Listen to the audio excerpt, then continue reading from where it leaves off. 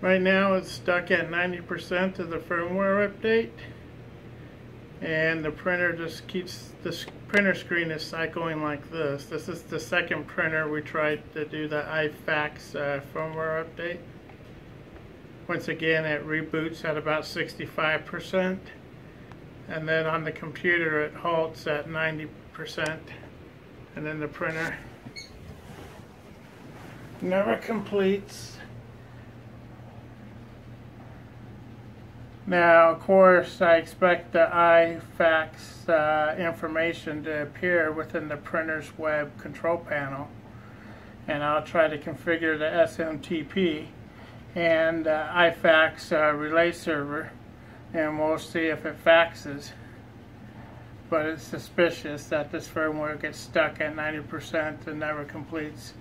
And this machine is a brand new installation of Windows 7. Once again, this is running Windows 7, not even Windows 10. And it has the latest Java installed.